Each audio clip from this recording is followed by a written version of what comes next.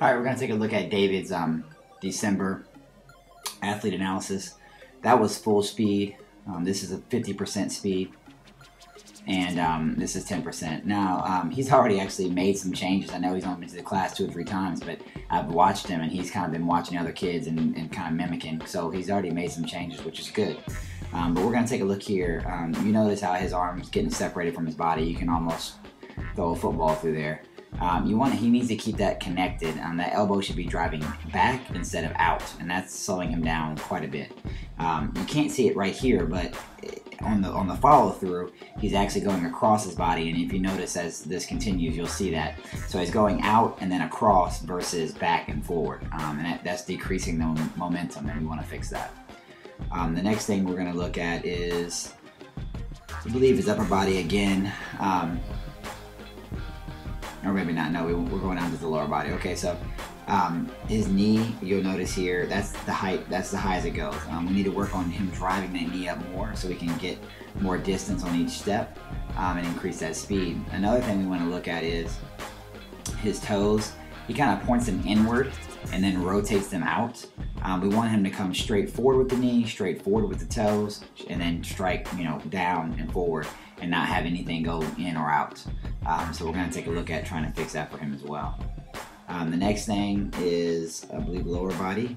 We're going to stop at 11 yards. And you'll notice here that kind of shows you the inward point I'm talking about. But when that happens, it kind of creates a chain reaction up the leg. And if you'll notice, the foot is in, and then when the foot is in, everything's got to follow.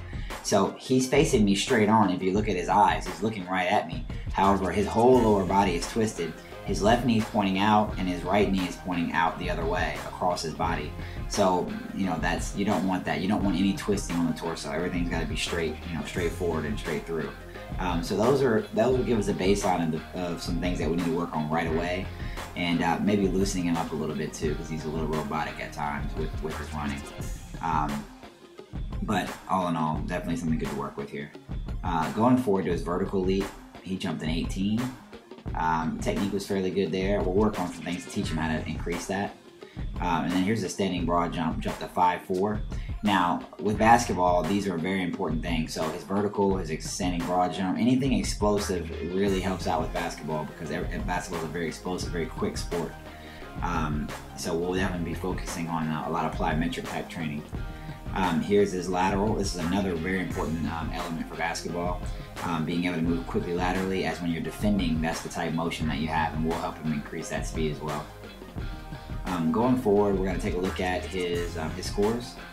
And again, fairly decent strength scores. We need to work on his balance. His balance isn't so great, and his leg strength we need to work on. His 10 and 20 yard times are going to be very important, especially that 10 yard. And then the standing broad jump vertical are going to be very important.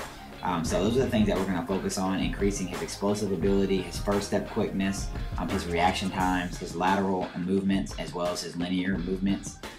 So this will give us a baseline for you to reflect back, and we can do this in 90 days to show the progress that we've made with David.